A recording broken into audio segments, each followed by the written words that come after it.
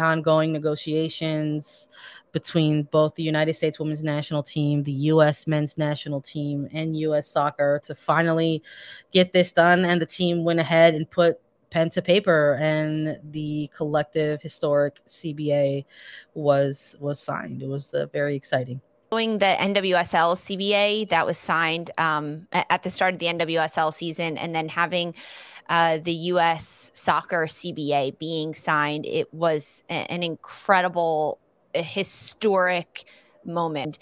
By doing this, they got more money for themselves. They got not just equal pay, but also equal representation. And I mean, this CBA was just historic. It was the year of the CBA, frankly.